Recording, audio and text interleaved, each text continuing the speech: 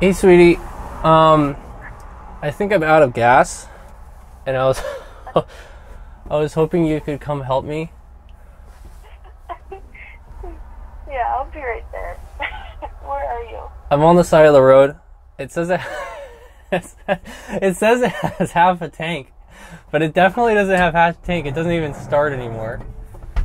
So, hi, welcome to the channel. My name is Richard, and today I wanted to share with you my 1952 Studebaker 2R5 pickup. And this truck is so freaking cool and so unique comparative to anything I've ever owned in the past. And it's 100% mine. And I just thought I had to share it with you and share with you like this unique piece of automotive history that I can now cherish and own for the next generation. So this truck in specific is extremely important to me, and it's such a special truck, and I really wanted to share that with you. So I figured we'd go on a drive and I could tell you everything about that, and then we could do a walk around in the end, and I can tell you about everything that's so unique about this truck comparative to anything modern in the world today.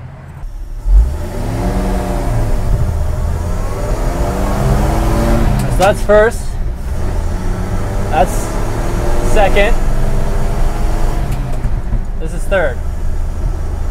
And that's about, I don't know, maybe 30 miles per hour? And it's like incredibly hot in here.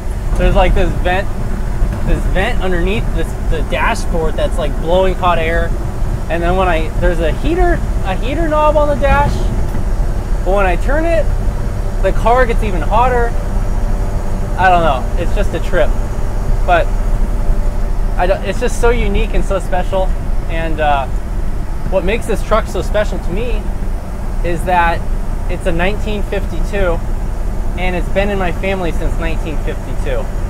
So my grandmother on my mother's side bought this truck brand new and used it as a farm truck. She used to haul walnuts and almonds in it, and whatever was growing on the trees at the time, and they just used it, and it's so special. I have some pictures of my mom in 1958, and she was born in 1952 as well, and she's like 6 years old, and it's my mom and my aunt and their dog, sitting in the bed of this truck, posing for a picture, or sitting on the front of the truck, and that iconic grill, that iconic Studebaker white and blue grill that this truck has, sitting right on the front, posing for a picture. And that's pretty cool, that the history that went into this truck. A little bit of a personal story is my mother passed away from cancer when I was 10 years old. And, at the time, you don't really go in a second. Let's see here. Maybe first. Ugh. Definitely in a second. All right. So my mom, she passed away from cancer when I was 10 years old, and I didn't really know her that well, honestly. I didn't know her as well as anyone else in my family knew her, and that's kind of rough. You kind of, as an adult, you kind of cling on to images of, who she was or who she might have been, or whatever somebody tells you about her or something like that. You kind of cling on to things like that. So, before my mother passed away, my grandmother, she married and remarried to another guy, and she was about 75 at the time or something like that. And the guy was nice enough, but I noticed a distinct change in the way that my grandmother would be around my side of the family, and she wasn't around that much anymore. And part of that was, for some reason, this truck got sold out from underneath us, and that was really tragic for my mom, going through all this cancer therapy, and then, having this iconic truck that she loves so much, gone now. So that was really hard for her. And I remember somehow, some way, my dad was able to buy the truck back from the guy about a year before she passed away from cancer. And that's pretty cool. And I remember one of my fondest memories of my mom was, before she passed away, was her not knowing anything about the truck, her not knowing that it was back in the family again, and her finding out by opening these two big barn doors at the family farm, and the truck being there. And I don't think I've ever seen her so happy in her life. And that was, you know, for me, I was like 9 years old at the time, and you know, I honestly never really saw her happy. I always saw her in pain, and I always saw her extremely sad, and I think she knew that she was dying, and I think this was kind of like a little bit of a glimmer of light in such a dreary world that was like her life at the time. And you know, I just remember the expression that she had on her face, the look that she had on her face, and everything like that. And so that is really a special memory that I have of my mom. It's something that's super unique, and it's something that even as an adult, I really hold on to it, and I really cherish it as well. And it's kind of surprisingly the things that we cherish, right? Like the stuff that we leave behind that reminds people of you is just funny. Like I have a couple of her pictures, and of all things, I have her crepe maker, because she would make crepes and blintzes on Easter.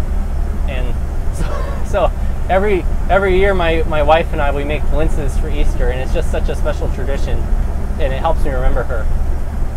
But that doesn't really answer how I got to own this thing. So if you watched one of my previous videos, I tagged it above in a card above. I kind of had a falling out with my dad, and after my mother passed away, it was my dad's truck. We rarely ever drove it. It was just in storage. And after the Army, I had such a hard falling out period with my father, and it eventually led to him disowning me, and I was completely heartbroken, because this is like the only thing that I really wanted that he owned. And that was really hard, because it's one of the only things that really I hold on to that reminds me of my mom, and that's a really good memory for me. So I thought when he disowned me, I thought I would never see this truck again. I really did. I thought it was going to be gone forever, and it made me really, really sad. I mean, you can imagine, right? It's this truck that is just so special to you, and you know, as an automotive, you know, enthusiast, it's such a unique vehicle. And so I get this call one day from my aunt that my dad's trying to sell the truck or get rid of it. I mean, he told my aunt that he would give the truck to anyone, but that he would sell it to me, and I didn't argue with him. I didn't care. So you know, the next day I wrote the check, and I didn't care, because it was such a special thing to me, and the price you pay for nostalgia is just astronomical. But it's so special to me, and it's so unique, and I cherish that, and I cherish that one memory, and I'm willing to pay for that one memory. And what's even more special about all of this is when I went to go pick up this truck, it was at my aunt's house, and lo and behold, it was the same barn that my mother saw it in right before she passed away from cancer. And it had the same doors with the same lettering on the doors, and it was parked in the exact same spot. And that's just so special to me. It's just like kind of reliving that memory and reliving that emotion that I felt about her, and all of that just kind of came back to me, and seeing the old farm. You know, honestly, it hasn't changed in 15 years. It's like a little time capsule. And that's really special. And I feel like this truck is my way to remember my mom, and my way to remember what these trucks used to be like, and what driving used to be like. And that to me is so unique, and it's something that I really want to hold on to.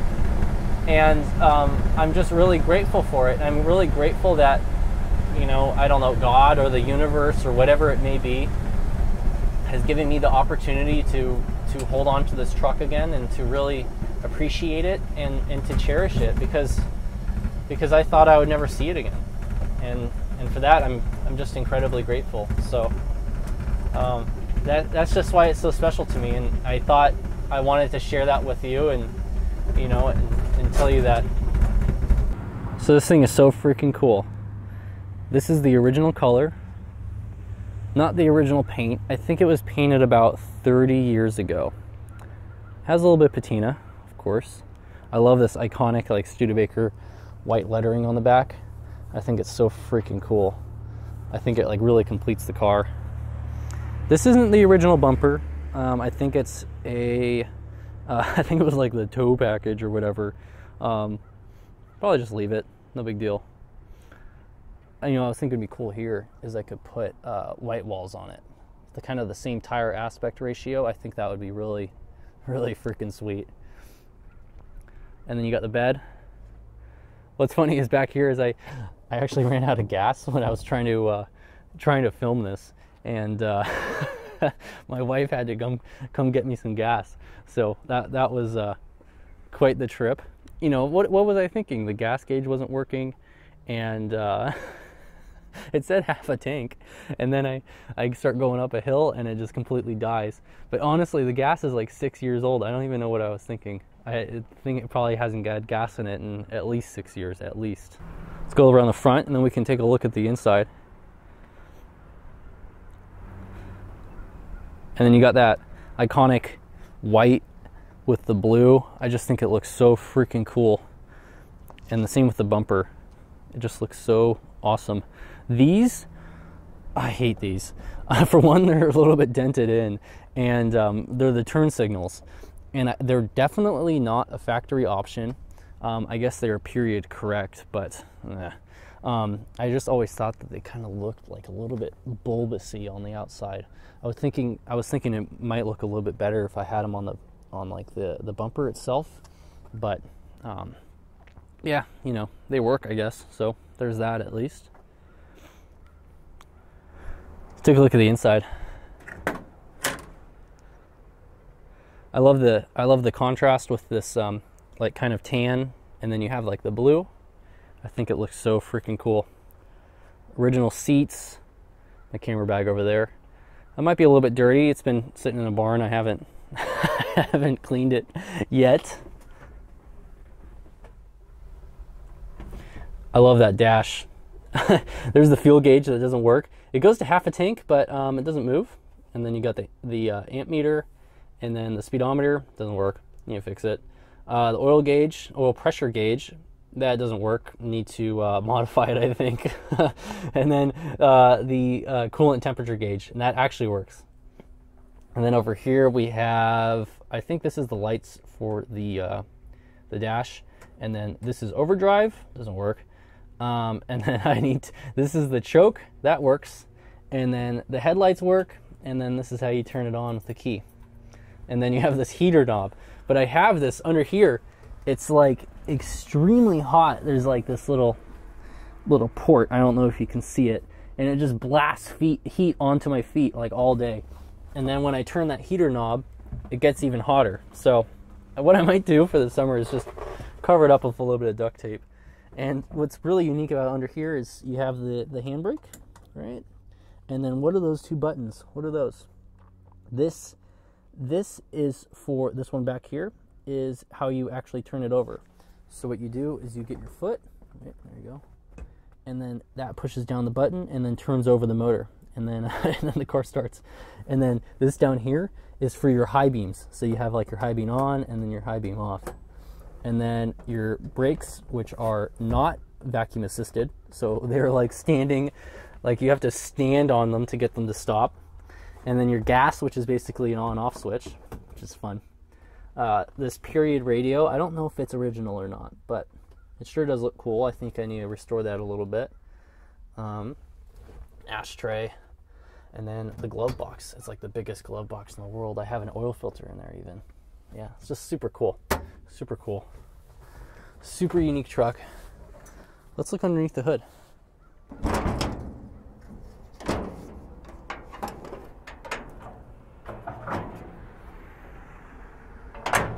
Under here, we have the Champion 170 cubic inch motor, pushing out about 80 horsepower. So this thing really gets up and goes, as you can tell. You saw how I was bang shifting it into from first into third. You know, it's just the sheer raw power this thing has is just really amazing. You know, flathead flathead inline six. So it's just a really unique piece of automotive history. It really is. The thing runs great, drives great. Radiator in the front, all the wiring. 6-volt charging system.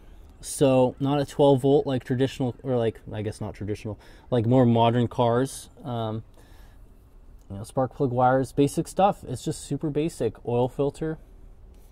Yeah, really unique, really special. And then the color of the block is almost the color of the car. Looks pretty cool. Looks pretty good.